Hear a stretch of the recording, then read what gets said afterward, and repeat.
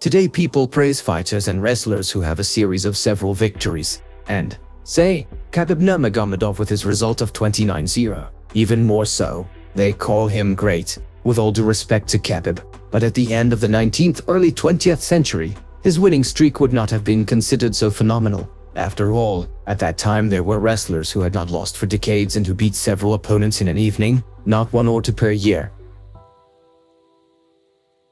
One such wrestler was Ghulam Muhammad, also known as the Great Gama, who could probably be considered the greatest wrestler who ever walked the surface of the earth, with an undefeated career spanning more than 5 decades. The legend of the Great Gama originated in the mud wrestling pits of rural India before its independence, and his fame and popularity were such that even Bruce Lee drew inspiration from him.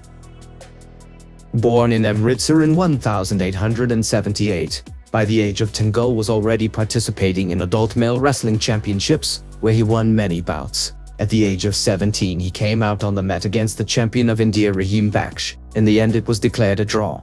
After that the strongman began to train purposefully, and in 1910 he became the heavyweight champion of India in Kushti wrestling. By that time he had fought more than 100 duels, proving to everyone that he had no equal in the country. After being nicknamed the Great Gama, the athlete went to conquer Europe. At the beginning of the 20th century, wrestling was in its heyday in Europe. Such wrestlers as Ivan Podobny, Ivan Zakin, Stanislav Zbyszko and other prominent figures of the time gathered full stadiums and circuses of admiring spectators. At first, in Europe, Gama was a disappointment. In England they did not want him to be admitted to serious tournaments because of his short stature, 170 centimeters. However, he made a smart move, challenging wrestlers from all over the world and showing that he could beat anyone. World champion Stanislav Zbyszko responded to this daring challenge. From the very first seconds of their bout it became clear that the Great Gama was much stronger than his opponent. Just in a minute he knocked the world champion to the ground, and then he did not let him get up for some time, so that nobody would have a single doubt in his victory. This is how the Indian wrestler gained recognition and had a full tour in which, again, he was never defeated, defeating such other world champions as Frank Gotch and Benjamin Roller. On many occasions his bouts lasted only a few minutes, and some even ended in less than a minute. After that, on the wave of success, Gama returned to India, where he also defeated his longtime rival Rahim Baksh, thus once again confirming the title of national champion.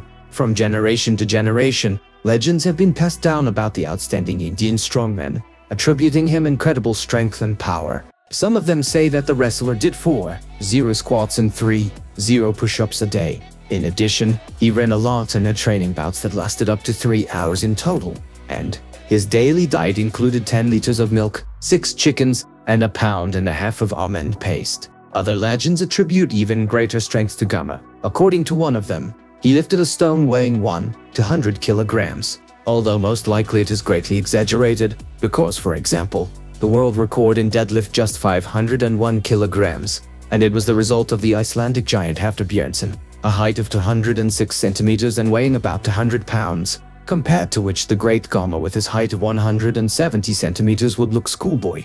But it still does not negate the fact that Gama had extraordinary physical abilities. The Great Gama fought till he was 60, never lost, and finished his career in the early 40s. Perhaps he remained undefeated because he did not manage to meet Podobny or Ali Klitsch. But, alas, nothing is known about Gama's duels with these fighters. The last years the strongman lived a secluded life and did not bathe in glory. He died in Lahore in 1960 after a long illness. He suffered from asthma and heart disease. Outside India, Gama was remembered only in the 70s. Now he is considered the strongest Indian wrestler of all time and one of the brightest nuggets in the history of wrestling in general.